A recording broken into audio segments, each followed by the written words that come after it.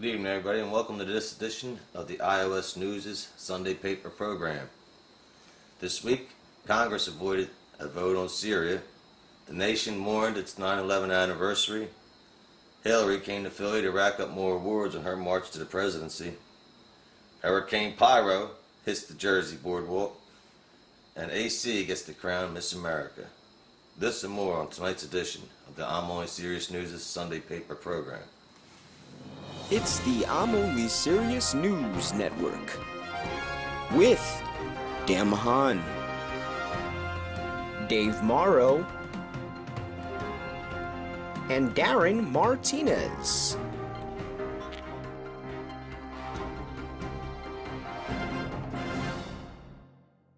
Congress this week escaped having to take a nasty vote on whether or not to bomb Syria when President Obama and Russia agreed to take all the chemical weapons out of Syria. He still plans to send both Jesse Jackson and Al Sharpton over to inspect the storage sites. Let's hope they find something. I'm only serious. But there was a chemical attack this week in Syria when Syrian President Bashar Assad raised his arms to surrender his chemical weapons, thus killing 7 of his closest aides. That's more serious too. The nation mourned the 12th anniversary of the terrorist attacks in New York, Washington, and Pennsylvania with moments of silence and prayers and putting their hearts out for the people of both New York and Washington. Of course, the next day, people of the country went back to hating those people from New York and Washington. Hillary Clinton was in Philadelphia this week to receive the Liberty Award for her many years of public service. Bill Clinton and Mayor Nutter Butter Peanut Butter spent the afternoon down to Lila's, making it rain, folks, making it rain. A one-time child hero in the city who turned his dad in for dealing drugs when he was a 12-year-old has now been sentenced to 60 years in prison himself for the attempted murder of a former business associate. No word yet on whether his dad is going to let him move back in or not.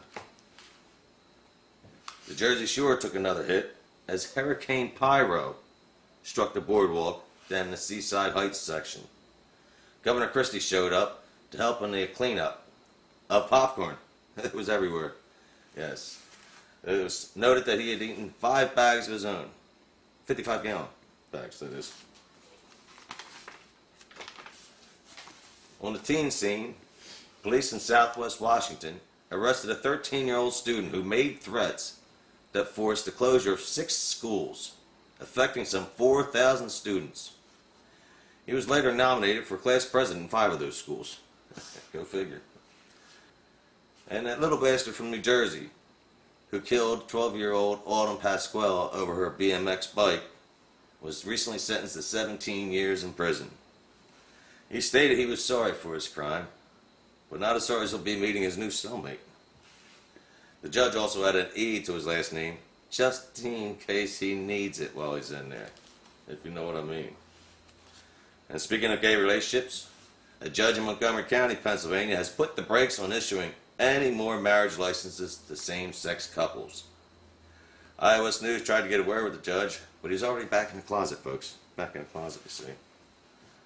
School libraries in the city of Philadelphia have been closed due to the financial crisis affecting the district. Students will now need to find a new place to make out. That's how it goes. Yeah. And Sandusky, folks, unfortunately, is back in the news this week as he tries to appeal his conviction for his child molestation charges. In his appeal, Sandusky states he was just trying to make his kids millionaires, which you got to give it to him, he did. Oh, this just in from one of our interns at iOS News. Folks, it appears Dave Morrow will be joining us on set to discuss a major news announcement. Breaking news here at iOS News. But before we get to that, let's take a quick break. Dave Morrow will be back with us in a minute. After a tough night on the set, I like to come through the Paul Dean Studios here to the craft services area and enjoy some, what else? Crackers, please. My favorite. Small and refreshing. Hey, there's Dave. Dave, how about some crackers? Please. And now, available at Walmart.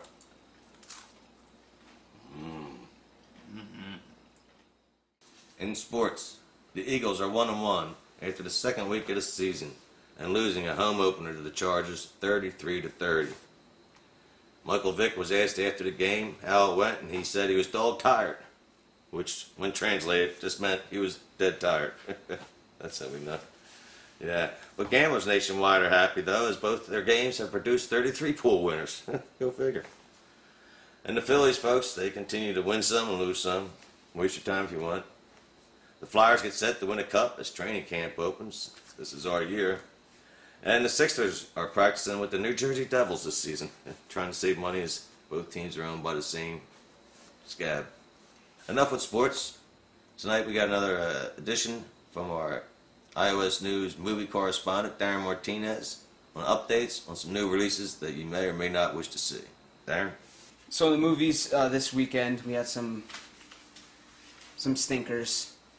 Number one was Insidious Chapter 2 with $41 million.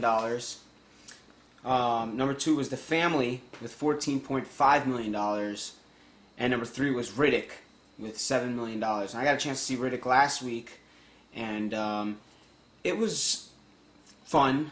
I think I talked about that, right? I think we talked about that last time, right? This week I got a chance to see the one that came in first place, which was Insidious Chapter 2. And it was a lot like the first one, Dan. It wasn't... it wasn't up to my standards for a horror film, if that's what they're trying to go by. I feel like you need to have more scares in your film. Spoiler alert, not that many scares. I don't want to give away the film, though. You might enjoy it. It made a lot of money, so I'm sure a ton of people enjoyed it. There's probably tons of people on Facebook right now saying, "Oh my God, this is the scariest movie I've ever seen. Go watch it tonight." Personally, no scares for me. So, with that being said, The Family was number 2. That's the Robert De Niro film where he's a mafioso, you know, with Michelle Pfeiffer, who still looks great for her age. I don't know if you guys saw Dark Shadows with Johnny Depp. I don't know if you saw that film. But she's in it, and she's incredible. Michelle Pfeiffer. Cougarlicious. Yeah, Cougarlicious. But, yeah, so that's all. It's real short right now, but, well, looks like Dave Morrow just got into the studio, so I'm going to kick it back over to you, Dan. All right. Thanks, Darren. And, yep, Dave Morrow, folks, has just gotten to the studio. So, Dave, how you doing, man? How are you? Good, good. Good to see you. Something tells me his Glad to be latest back. publication is due to come out with the bag in his hand. Yeah. Dave, something exciting? The reason I've called this press conference, I have something that I need to get out to the American people. It is a truth that I've been meaning to confess for quite some time now, but felt that it was not, the timing was not appropriate. Ron Morrow, you can call me Dave. Ron Morrow is my legal name now for religious purposes. Have never been a published author. Never been a No. published author. What about the books we've been talking about? All of these books are written, but you see, some bad deals with the publishing house fucker. The publishing house folks have led to all of my property names being bought up before I have the chance to produce them. They are taken off the market completely through the machinations of none other than Pierre Lapierre. Pierre Lapierre. This. What was the latest one? And what? I thought we were right on the cusp of catching him. Wasn't he with Smarmy, or didn't Smarmy locate him? See, Pierre is a tricky bastard. He managed to escape me that time, but I have a feeling he'll strike again. I hear you may have injured his leg, though, prior to him escaping in a fight you might have had. Yes, that's where my good old-fashioned German kickboxing techniques came in handy. So now we can find him out. He has a noticeable limp, we understand? Yes. A noticeable Well, limp. he'll show himself. A man like And Pierre. he's removed his Lapierre- hair, I believe, too. Hasn't he removed his hair? That's a side effect when you start a suicide cult. That's kind of the thing. You have to have the look that everybody's got to go for. Well, we got a sketch artist of him, I believe, somewhere around here. Actually, I have a few right here. If you see anyone that looks like that right here, it was a bit hasty. That's his toupee. Anyone fitting that description, you have found the one and only Pierre Lapierre. And Well, please, this is the sketch we were able to get from our sketch artist. I gotta say, it looks like something from the Alien Files. speaking of aliens, on that same note, I was able to uncover my laptop that got me through Roswell a few years back. I don't know if you were following my newsletter at that time. Here is my beauty, a little damaged from the encounter. But I will have a Ron Morrow website up and functioning again sometime soon after a brief legal process that does not involve Scandinavian smugglers. You have established the name Ron Morrow, though, legally, before they take that, I assume. Yes, Ron Morrow. Ron's actually my middle name, but I still like to be thought of as a Dave. Okay. And a Ron. You can call me Dave.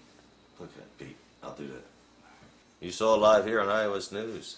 Dave Morrow is no longer Dave Morrow, nor Ron Morrow, nor Dave Ron Morrow. Just call him Pete. And we'll see you again next time on the iOS News' Sunday Paper program. Have a good night.